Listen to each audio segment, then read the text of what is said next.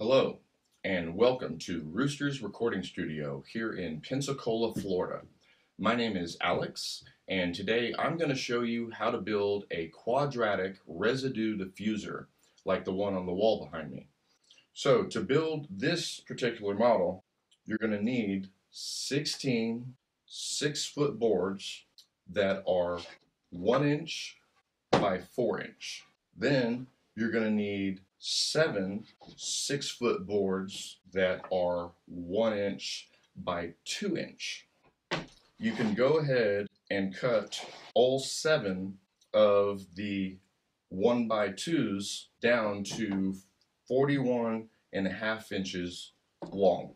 And then you can cut 15 of the 1 by 4s to 41.5 inches. First step we're going to do, we're going to take one of these 1 by 2s and we're going to put it on top of this 1 by 4.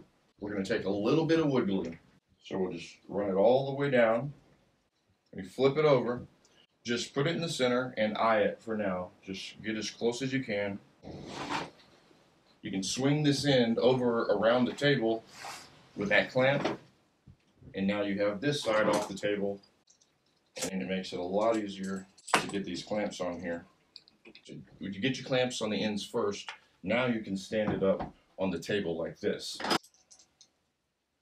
And just put them spaced out evenly. When I flip it over, I'm going to take my nail gun and I'm just going to shoot nail right next to these clamps all the way down the middle of the board. So once we have that, we can go ahead and take our clamps off, and the first piece you have should look like this.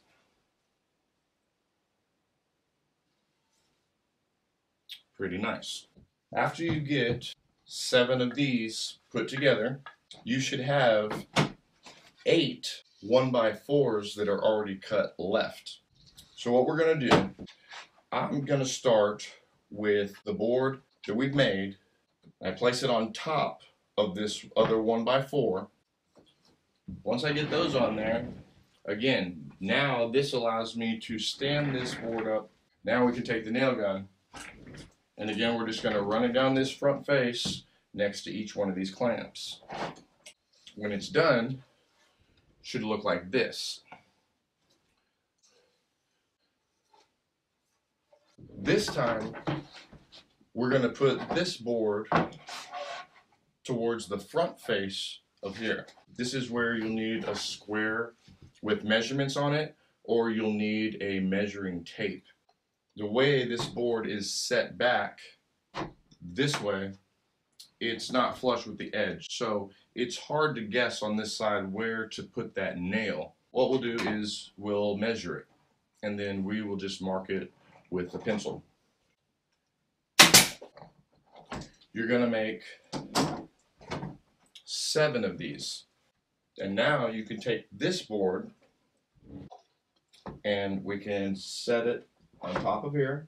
And since we have that scrap wood underneath here, now it won't try and fall off on you while you're trying to clamp it down. I'm going to flip this around. Again, so this face where I'm going to put these nails is already facing towards me.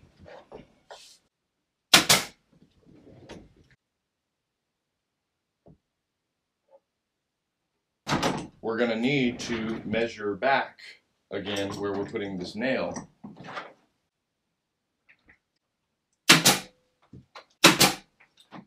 And it's starting to look like a diffuser.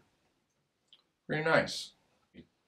The last step on this process is you'll have one board that you've already cut that's left over. That at the end will be your side cap.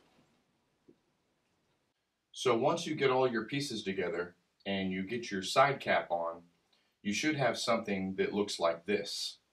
You should have one 6-foot 1 by 4 board left over that you haven't cut yet. We're going to take that and cut it in 2 pieces to make the top and the bottom. Take your 6-foot board, and cut it to whatever your measurement is, but cut you 2 boards so you have your top and your bottom.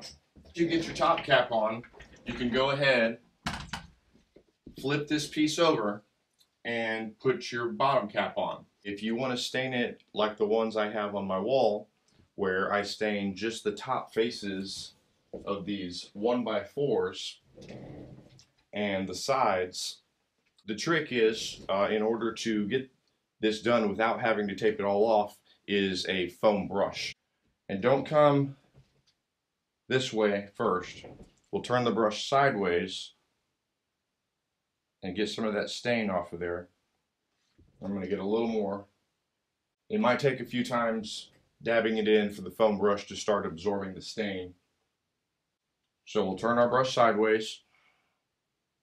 We'll put it on. And I simply come back, and I'm not putting any pressure. I'm just dragging the brush across.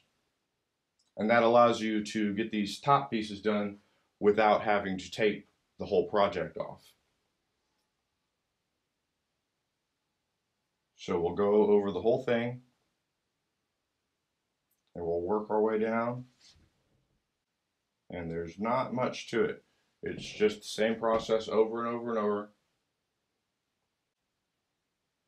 And just continue your way all the way around. Get your sides or however you want to stain it.